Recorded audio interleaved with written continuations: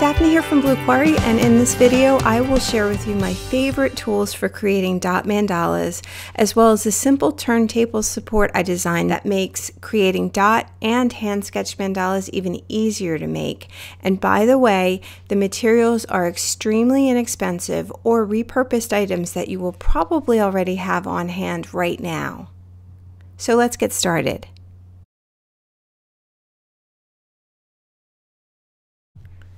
First, I'll start with a couple of items that you may want to go out and purchase.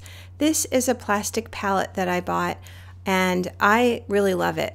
The nice thing is it has these little paint wells that will hold the paint and keep them sort of contained, rather than using just a flat paper plate where the paint tends to sort of get spread out and it's harder to get your tool loaded, especially when you're doing the ball end tools, which I'll discuss in a little bit. Now, let me show you one of the reasons I love working with this little plastic palette. I used to either work on a paper plate that I could just throw away when I was done using it, or if I was working on a palette that I wanted to reuse, I had to make sure that I washed it before the acrylic dried, because acrylic is permanent once it dries. That's no longer a problem. With this palette, when I'm done, I can just walk away and let the paint dry right in the palette. Once it's dry, I can use a little tool or my fingernail just to lift the end of the acrylic paint, and look how easy it pulls right off. Now, in the areas where it's a little bit rougher, where maybe you don't have a continuous coverage of acrylic, it can be a little bit trickier to get it off, but there's a really easy solution for that too. I will just put a dollop of paint right on top when I'm ready to use the palette again, and the paint that's underneath is perfectly fine. It will not mix into your paint because it's dry and it's permanent now, and as long as you're not scraping it with your brush, you won't have a problem. When I allow that second layer to dry and I come back to peel it off, the first layer will come with it, and so I'm able to use it again and again without any problems whatsoever.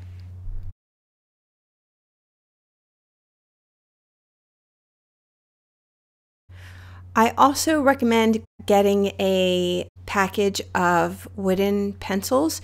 You want to get the unsharpened pencils, and that is because while the eraser end works great for making large circles, the other end, the wooden end with the lead in it, is great for making some smaller size circles, and you can adjust this by sharpening it. I use a hand sharpener. If you turn it just a few turns, you'll get a circle that's slightly smaller than the eraser end. If you do a few more turns, it gets even smaller. And that way you have complete control over the size of the dots that you can make with that wooden end. So if you get a pack of pencils, you can vary the size of your dots from the size of the eraser all the way down to the smallest dots. The next thing that I found, which is one of my favorite tools for making really small, delicate dots, is this nail art stylus. Now, this particular one is hard to find. It used to be available on Amazon, and as of right now, it's no longer available. But you can probably find this in your local drugstore, your local beauty supply store. Sometimes they come in a big kit with a whole bunch of other stuff, but just a simple stylus tool like this with the two ball ends is perfect.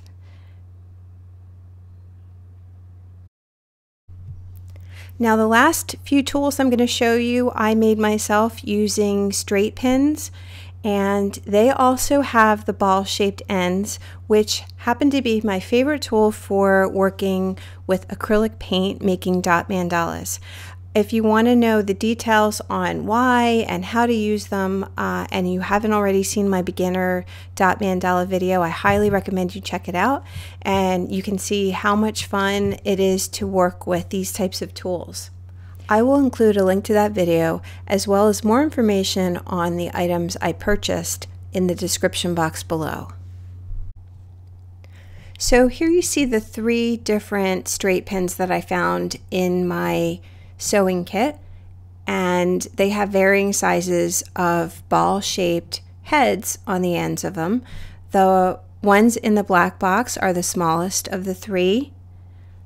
The ones in that circular pattern with the rainbow colored heads, they are the next up in size, and the largest ones are called corsage pins. So I'm going to pull out one of each size, and you want to take careful note. Look at the heads of the pins before you do this. Make sure they're nice and round and smooth. And some of those pins actually vary in size even in the same package. So choose the ones that work for, that give you the most variation in terms of size.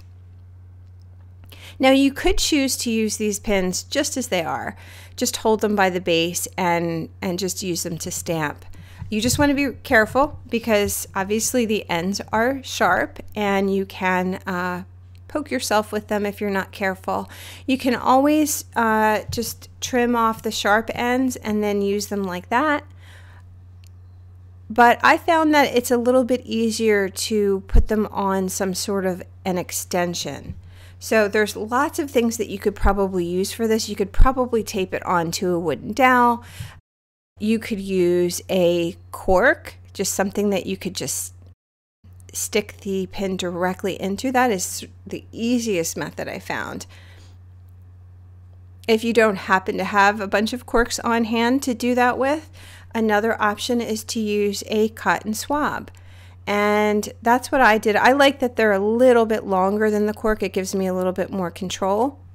And if you like to dot with a cotton swab, then you actually have a two-sided tool there, because you can use the cotton swab on the other end, or you could put two different size pins, one on either end, and have a double-sided tool. There's lots of options for you. But the cotton swabs actually have a little hollow center, and so the pins just slide nicely into that center, making it really easy just to get them positioned in there. The only problem is that they're kind of loose. So I just put a dab of hot glue on the end of my cotton swab.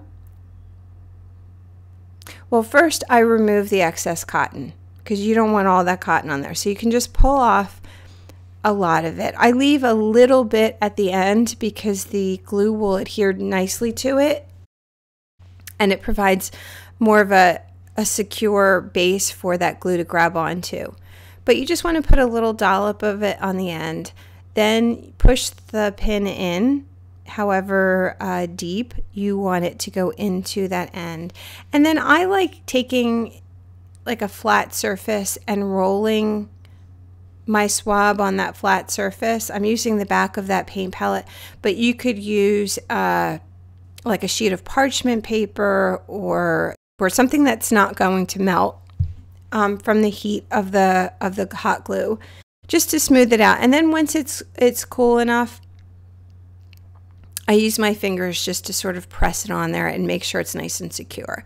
Now, it doesn't look professional, but trust me, these work great.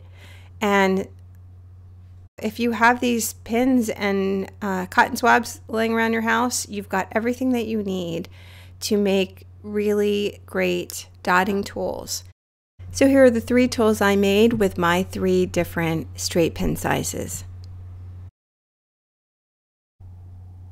The last tip I have to offer is to show you how to make a turntable base. The purpose of the base is to provide a surface for your paper. So if you're working on something a little bit flimsier, like a piece of drawing paper or a piece of watercolor paper, this provides a surface for you to temporarily tape it to, and it also provides a way to rotate your work instead of having to move your hand around the surface of the paper, and it makes the process even that much easier. So I like to start with a piece of cardboard, and I have some that I purchased for making my book covers, but you could also use the back support material on a pad of watercolor paper. Really, any kind of cardboard that you have will probably do. Now, I like to size mine to 7 inches by 7 inches. You definitely want it to be square. If your cardboard is thin enough, you can cut it with a regular pair of scissors. If it's heavier, you might need a utility knife and a straight edge. And you just want to make sure that the size that you choose is a little bit larger than your paper so that you have room to secure to it. The next step would be to put a couple of coats of acrylic paint on both the front and back surfaces just to seal the cardboard. Allow that to dry completely and then draw 2 diagonal lines across your board. So you want to line your straight edge up with the corners and draw a nice dark line. Now I'm using a pencil, but I would highly recommend using a black marker instead. That way you're not going to get any smearing. And those 2 diagonal lines do 2 things. They mark the center of your board, which is important because that will become your pivot point. And they provide a guideline so that when you're placing your watercolor paper on the board, you know you can get it perfectly centered. So the next step is to poke a little hole through the center of your board. And I actually came up with 2 different methods of doing this. My first thought was to use just a regular thumbtack and to secure that to my work surface. So I just grabbed some painter's tape. You can use masking tape, really any kind of tape would work. And I have the thumbtack with the pointy side facing up. And you just want to sort of pop the tape on top of that with the pointy end poking through. And I just put 2 pieces of tape there to make it nice and secure and as smooth as possible on the surface. And then I just took my board and I aligned it with that center hole and popped it down on the thumbtack. Now, this is sort of the trickiest part, is getting that hole to line up with the thumbtack. And I did have a little mishap the first time I used this, and I accidentally poked a second hole through my cardboard, not even just my cardboard, but also through my workpiece, which I wasn't happy with. So you have to be really careful with that. The other problem is that you do end up with a hole in your workpiece, which isn't a big problem because if you're using a compass, you probably will have a little bit of a hole in there from the compass itself. But I did end up coming up with another method that I think is better, and I will show you that next. So I'm starting out with one of my small straight pins, and I have a cutting tool that I got from my garage. It's a heavy-duty cutter, and I also have goggles on. You want to make sure you're protecting your eyes if you're doing this. And I am cutting that pin really close to the head. I left just enough so that I can poke it through my support without it poking all the way through. And that'll just help me to get everything centered. Next, I take my glue gun, I put a tiny little bead of glue in the center where that hole is, and very carefully I poke the little end of that through the hole. Now this took me about 4 tries before I finally got it in there. You have to work kind of quickly. You have to work before the glue hardens and get it nice and centered. An alternative would be just to find a little seed bead, something small and round that you can just glue in the approximate center location. You don't need to have that little pin there to poke through. It's not necessary. But as you can see, it worked out pretty well. So with this method, I do not need to have a hole in my watercolor paper in order to get it onto the board. To line it up, all I need to do is align the corners with those diagonal guidelines that I put on there and put a few little pieces of washi tape to secure it down. This will allow me to rotate my workpiece rather than having to rotate my hand around the workpiece, and it'll allow me to make cleaner, more consistent lines and curves and dots and whatever shapes I put on here, making the whole process even easier than it already was. I really hope you enjoyed this video. If you did, please follow me, give me a thumbs up, leave a comment, and check out my website, bluequarry.com.